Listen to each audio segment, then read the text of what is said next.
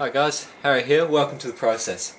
So today we're going to be trying some copper electroplating onto these very nice Australian 5-cent pieces.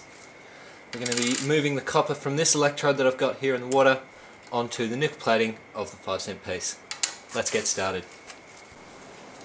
Alright, so to get this done we're going to use copper sulfate as the electrolyte, which will provide the copper 2 ions to transfer the copper from the anode to the cathode, which will be this nice 5-cent piece. Let's get it out.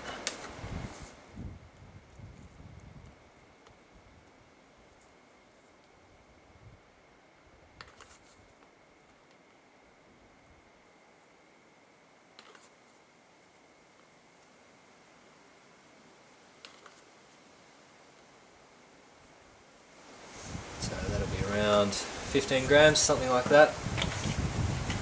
Now to mix it in, you'd ideally want a glass stir rod, but stainless steel spoon works pretty well. You don't want to use any other metals, other than copper of course, because they will actually react with it and form copper on the surface.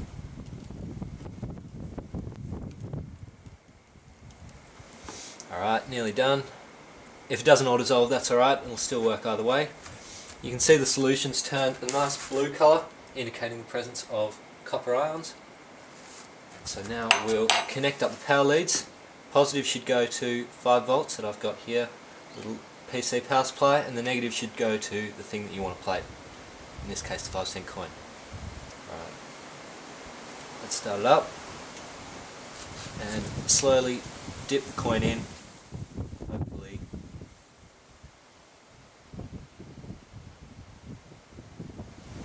generating some copper on the surface.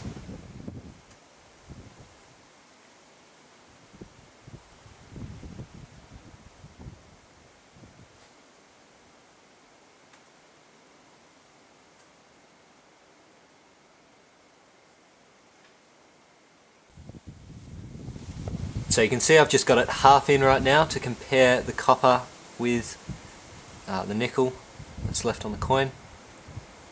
Just leave it for a few seconds and then let's have a look now. So you can probably can't see there, but we're starting to get a thin coating of copper on the bottom half. It works better if you put the coin right in near the other electrode and move it around to stop crystals from forming, because they do tend to form quite quickly when you have the electrodes close.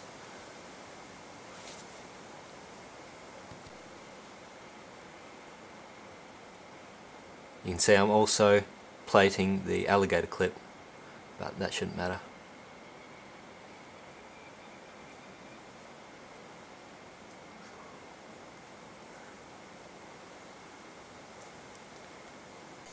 Alright, so what's going on here is that the copper sulfate as an electrolyte allows for the copper to dissolve off the anode, this red wire, into solution.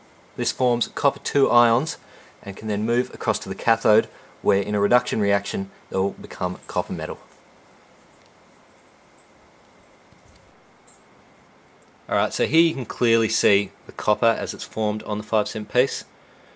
This isn't permanently bonded though, this is kind of just flakes off when you rub it with a cloth.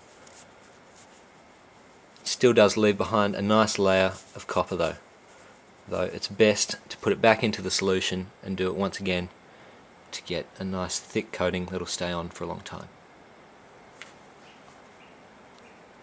Alright, this is going in for the second time to get a little bit more copper. As soon as I rubbed it off, it kind of flaked in some areas, so I'm going to have to do it maybe 2 or 3 more times. Alright, so I've left it in there for a couple more minutes and you can see we've got that nice orange copper colour. Let's wipe it off with this rag and you can see that the copper colour has stayed on the coin quite nicely. Alright, so here you can really see the difference between the orange colour of the copper layer and the nickel layer on the regular 5-cent piece. Of course you could copper plate almost anything metal.